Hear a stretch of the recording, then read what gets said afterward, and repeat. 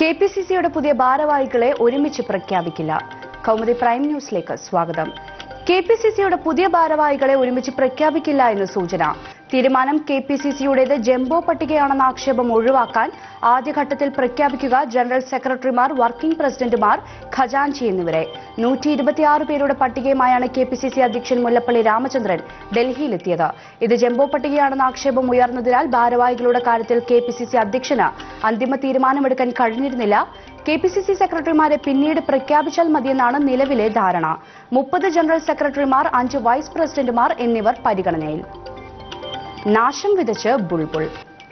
പശ്ചിമ ബംഗാൾ തീരത്ത് കനത്ത നാശം വിതച്ച് ബുൾബുൾ ചുഴലിക്കാറ്റ്.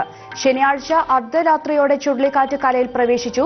കഴിഞ്ഞ ദിവസം മുതൽ നാശം വിതച്ച് പെയ്യുന്ന മഴയിൽ മരണം 6 പശ്ചിമ ബംഗാളിൽ 4 പേരും ഒഡീഷയിൽ 2 പേരും മരിച്ചതായ റിപ്പോർട്ടുണ്ട്. 115 കിലോമീറ്റർ വേഗതയിലാണ് കാറ്റ് ആഞ്ഞുവീശിയത്.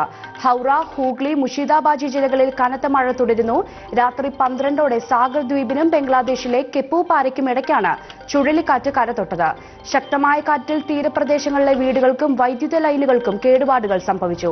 മത്സ്യബന്ധനം, ബോട്ട് സർവീസുകൾ, റോഡ് റെയിൽ ഗതാഗതങ്ങൾക്കുള്ള നിയന്ത്രണം ഇന്നും തുടരും. തീരപ്രദേശങ്ങളിലെ നിരവധി പേരെ സുരക്ഷിതയിടങ്ങളിലേക്ക് ഇതിനോടകം തന്നെ മാറ്റിപ്പാർപ്പിച്ചു. ബംഗ്ലാദേശിലും ജാഗ്രത തുടരുകയാണ്. ബംഗ്ലാദേശിലേക്ക് കടക്കും തോറും കാറ്റിന്റെ വേഗത കുറഞ്ഞേക്കാമെന്ന് കാലാവസ്ഥാ നിരീക്ഷണ വകുപ്പ് അറിയിച്ചു. കുട്ടിയുടെ മരണം വിഷം ഉള്ളിൽ ചെന്ന്.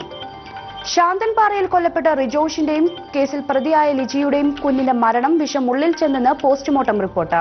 കുഞ്ഞിന്റെ മൃതദേഹം മുംബൈയിൽ നിന്ന് നാട്ടിലെത്തിക്കാൻ തീരുമാനം.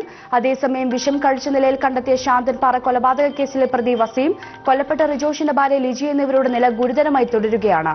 മഹാരാഷ്ട്രയിലെ പനവേലിൽ ഹോട്ടലിലാണ് ഇരുവരെയും വിഷം കഴിച്ച നിലയിൽ കണ്ടെത്തിയത്.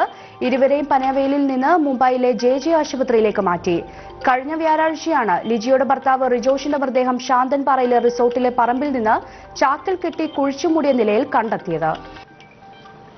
നഗരപിതാവിനെ തേടി. തിരുവനന്തപുരം കോർപ്പറേഷനിലേക്കുള്ള തിരഞ്ഞെടുപ്പിൽ K. ശ്രീകുമാർ LDFന്റെ മേയർ സ്ഥാനാർത്ഥി. തീരുമാനം CPM തിരുവനന്തപുരം ജില്ലാ സെക്രട്ടേറിയറ്റിന്റേത്. CPM സമിതിക്ക് ശുപാർശ കൈമാറി. നിലവിൽ ആരോഗ്യ സ്റ്റാൻഡിംഗ് കമ്മിറ്റി ചെയർമാനാണ് ശ്രീകുമാർ. നവംബർ 12-ാം തീയതിയാണ് തിരുവനന്തപുരം കോർപ്പറേഷൻ മേയർ തിരഞ്ഞെടുപ്പ്. മുൻ മേയർ VK പ്രശാന്ത് വട്ടിയൂർക്കാവിൽ നിന്ന് നിയമസഭയിലേക്ക് വിജയിച്ചതിനെ തുടർന്നാണ് പുതിയ മേയർ തിരഞ്ഞെടുപ്പ്. പ്രസിഡന്റിലെ പ്രതിസന്ധി. നേതാക്കൾക്കിടയിലെ ഭിന്നത രൂക്ഷമായതോടെ സംസ്ഥാന BJPയിൽ പ്രതിസന്ധി തുടരുന്നു. നാളെ ചേരാനിരുന്ന ഭാരവാഹി കോർ കമ്മിറ്റി യോഗങ്ങൾ മാറ്റിവെച്ചു. സംസ്ഥാന പ്രസിഡന്റിനെ കണ്ടെത്തുന്നതിനായിരുന്നു യോഗം. അഖിലേന്ത്യാ ജനറൽ സെക്രട്ടറി BL സന്തോഷായിരുന്നു യോഗം വിളിച്ചത്. യോഗം മാറ്റാൻ കാരണം RSS എതിർപ്പെന്ന് റിപ്പോർട്ടുകളുണ്ട്. സന്തോഷുമായി ചർച്ചയ്ക്കില്ലെന്ന് RSS വ്യക്തമാക്കി. വട്ടിയൂർക്കാവിൽ കുമ്മനത്തെ ഒഴിവാക്കിയതിലടക്കം എതിർപ്പ് തുടരുകയാണ്. മണ്ഡലത്തിൽ കുമ്മനം രാജശേഖരനെ സ്ഥാനാർത്ഥിയാക്കണമെന്നായിരുന്നു RSS നിലപാട്. കുമ്മനത്തിന്റെ പേര് അവസാന നിമിഷം മാറ്റി S. സുരേഷിനെ രംഗത്തിറക്കിയിട്ടും BJPക്ക് പ്രതീക്ഷിച്ച വിജയം മണ്ഡലത്തിൽ നേടാൻ കഴിഞ്ഞില്ല. S. സുരേഷിന് വേണ്ടി വോട്ട് അഭ്യർത്ഥിക്കാൻ RSS രംഗത്ത് ഇറങ്ങിയിരുന്നില്ല. ജാഗ്രതയോടെ രാജ്യം.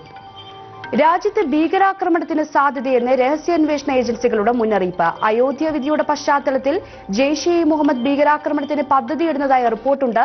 ഡൽഹി, ഉത്തർപ്രദേശ്, ഹിമാചൽ പ്രദേശ് എന്നീ സംസ്ഥാനങ്ങളിൽ ഭീകരാക്രമണം നടത്തുമെന്നാണ് വിവരം. മിലിറ്ററി ഇന്റലിജൻസും റോയും IBയുമാണ് മുന്നറിയിപ്പ് നൽകിയത്. 3 ഏജൻസികളും സമാന മുന്നറിയിപ്പ് നൽകിയതോടെ വിഷയത്തെ അതീവ ഗൌരവമായി കണ്ട് കേന്ദ്ര സർക്കാർ. അതേസമയം അയോധ്യ വിധിയുടെ പശ്ചാത്തലത്തിൽ രാജ്യത്ത് ഇപ്പോഴും ജാഗ്രത തുടരുകയാണ്. അയോധ്യയിലെ തർക്കഭൂമി ഹിന്ദുക്കൾക്ക് വിട്ടുകൊടുത്ത് അവിടെ രാമക്ഷേത്രം പണിയാമെന്നാണ് കഴിഞ്ഞ ദിവസം ചീഫ് ജസ്റ്റിസ് അധ്യക്ഷനായ 5-അംഗ ബെഞ്ച് പ്രസ്താവിച്ചിരിക്കുന്നത്. പകരം മുസ്ലിങ്ങൾക്ക് അയോധ്യയിൽ തന്നെ അവർ പറയുന്ന സ്ഥലത്ത് 5 ഏക്കർ ഭൂമി നൽകണമെന്നും വിധിച്ചു.